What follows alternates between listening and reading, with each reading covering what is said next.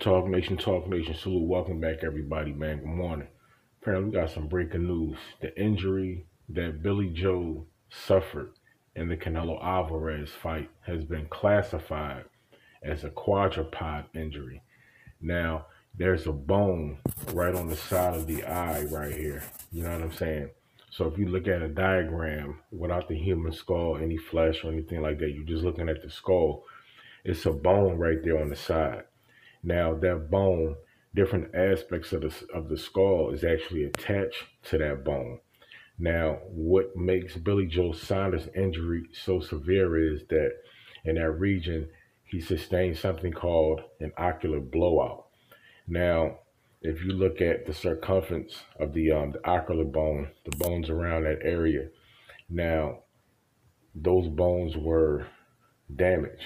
You know what I'm saying? To the point where it could possibly be some damage to the eye. Now, that's what makes the injury so severe because that can be career ending. Now, Kell Brook had to get reconstructive surgery. He had plates put in his eye from the damage that he sustained, kind of like in the frontal area. But being as though Billy Joe Saunders' injury to that bone, quadrupod bone, and what they means by quadrupod, quad is four. And that's four different sections attached to that bone. So with the damage to that bone, those other areas are also affected.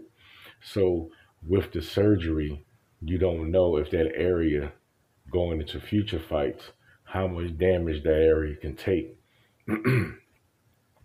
So this is what makes it so detrimental for Billy Joe Saunders as far as his career possibly being affected by this injury because this is boxing. Now, when you sustain injuries like that, you get what you call scar tissue also.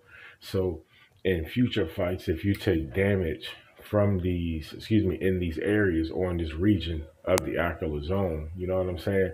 Now, that could potentially cause damage. That's why in the Terrence Crawford fight, when he fought Kell Brook, that's why I told you guys, go back and watch the videos, man. While you at it, don't forget to like, comment, and subscribe.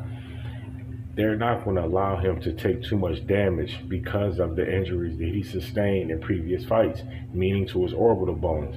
Now, moving forward, it will be the same way with Billy Joe Saunders.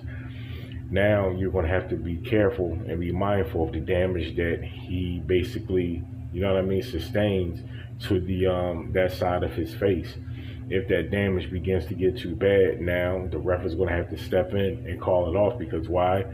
Sustained damage could possibly cause Billy Joe Saunders to lose his sight, possibly in that eye, you know what I'm saying, because that region was previously damaged. So, fight fans, stay tuned, man, you know what I mean? Just had to bring that to you guys because I actually seen a doctor break down that report, so I just wanted to bring that to the people, man. Hopefully I did my job and did my best to break that down. But the injury is definitely a quadrupod injury. You guys can look that up, do your research as well, man. It's your boy, RealTalkLivesports, aka the Ghetto Stephen A, man. Catch y'all on the next one. Peace. Salute.